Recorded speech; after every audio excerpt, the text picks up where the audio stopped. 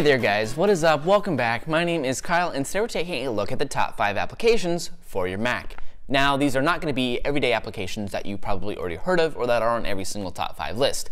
You're not going to find Dropbox on here, you're definitely not going to find Bartender on here. These are some of the more commonly forgot apps that you might not think about when getting your new Mac and installing the cool things on it. So most of these apps are here to make your life a little bit easier, productivity, utility apps on this list. But without further ado, let's go ahead and get into the first app of the day. The first app on the list is App Cleaner. It is a simple, small, and free application that allows you to properly uninstall other applications. App Cleaner not only deletes the original file, but all the supporting files too, which simply hitting Move to Trash does not do. This prevents old files from collecting and slowing down your Mac. To use it, simply drag the application into App Cleaner. It will search for all the files associated with the application, and then you can simply tap Remove. You can even set it up to detect when you delete apps the normal way, and offer to clean them up too. This is a nifty little app to have, and I highly suggest it.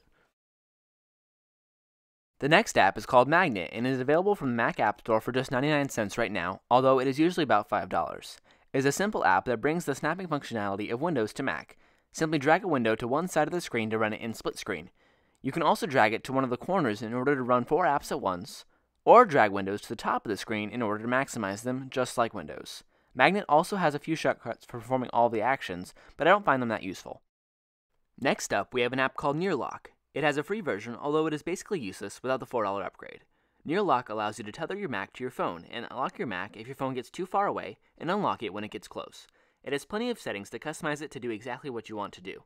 In my case, I have it set up to lock my Mac when my phone gets too far away, but not unlock it when I get close. I then use Touch ID to unlock my Mac when I get back.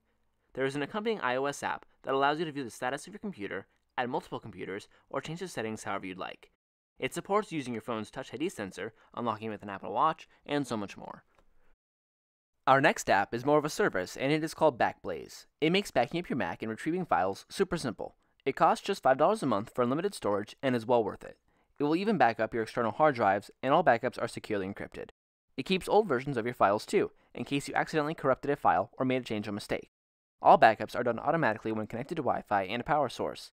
When you need to recover the files, you simply log into the Backblaze website. You can select which files you need to download, and download them via a zip file. If you need a larger file, or your entire hard drive, you can even request that they mail you a drive with all of your files on it. This is free as long as you return the drive within 30 days. Fifth and final app on the list is called Yoink. It is a bit pricey at $6.99, but it is definitely worth it. Yoink makes it super simple to drag and drop files between applications. Without Yoink, you need to drag the file, hover over the app icon, then hover over the window, then finally drop it. With Yoink, you simply drag the icon to the Yoink tray. The tray then stays on the side of the screen so that you can drag the file directly into the app you want later. You are able to customize the direction and size and location of the Yoink tray, as well as the behavior. Alright guys, and there you have it. Those are my top 5 applications that I really like that I think a lot of people forget about. Hope you guys enjoyed the video. Remember, all the download links to all the apps I mentioned are in the description box below, so be sure to check them out. And I hope you guys had a good day, and I will see you guys next time. Peace.